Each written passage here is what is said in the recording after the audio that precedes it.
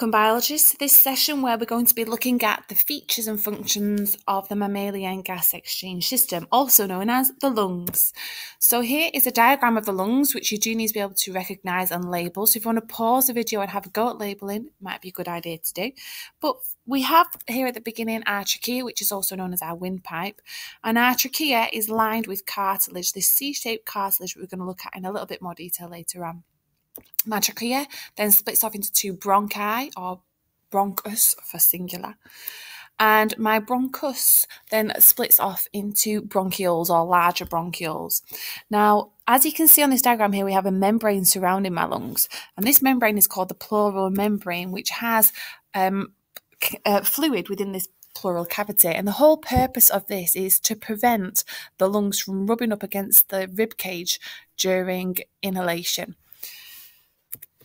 We also have external and internal intercostal muscles, which play a vital role within ventilation, which we'll look at later on. And here on this side, you can see I have another bronchiole, but this one is much smaller. And the bronchioles feed into these alveoli, which are these gas exchange sacs that we'll look at in a bit more detail later on. Now, I have a right lung on the left-hand side and a left lung on the right-hand side. The reason why they appear to be switched over is because they're labelled as if it would be in a body.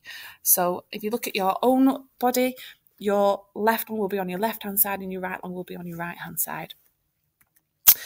I have a heart in the middle, and underneath these I have this dark muscle here called the diaphragm, which again plays a vital role within ventilation, which we'll look at later on. So now we've got an overall view of the lung structure, we now need to look at the role of these different components within these different areas of the lungs. So the first one is goblet cells and cilia.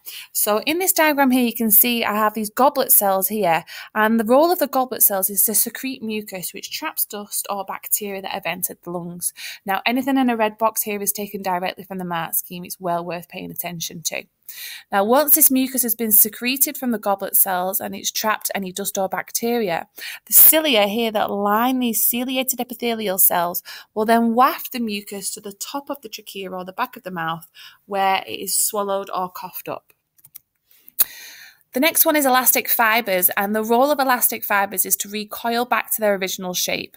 They help to expel air from the lungs, and they also help to prevent the lungs from bursting. We'll look at where these are found within the different components shortly. Next one is smooth muscle, and the role of a smooth muscle is to contract to constrict the airways. And the reason why you might need to do this is to prevent any harmful chemicals from entering the lungs, or restrict the volume of harmful chemicals entering the lungs. The next one is cartilage. You can see and feel this within your throat, the C-shaped rings of cartilage in the trachea, and it provides strength and support to the airways. It also helps to prevent collapse during breathing in, because when you breathe in, you get a lot of negative or lower pressure within the trachea, which you'll learn about later on.